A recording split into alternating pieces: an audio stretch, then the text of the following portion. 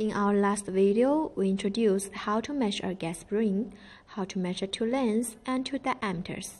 And normally, we can see the force on the surface of the gas spring, but we can also know the force by calculation. Next, let me introduce how to calculate the force.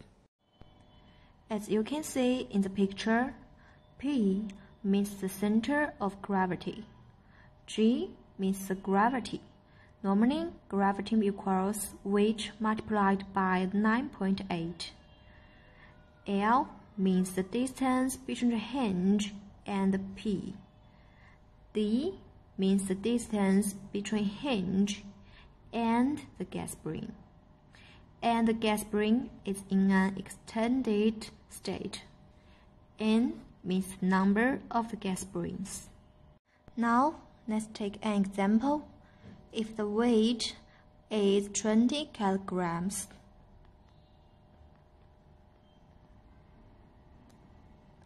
L is 500 m, D is 300 m,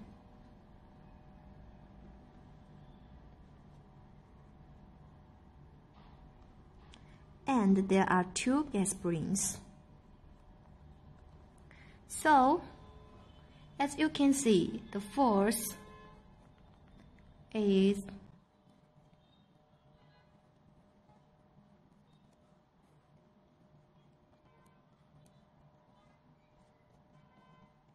(163.5 Newton). And if we change condition, the G is 400 Newton, L is 400 m,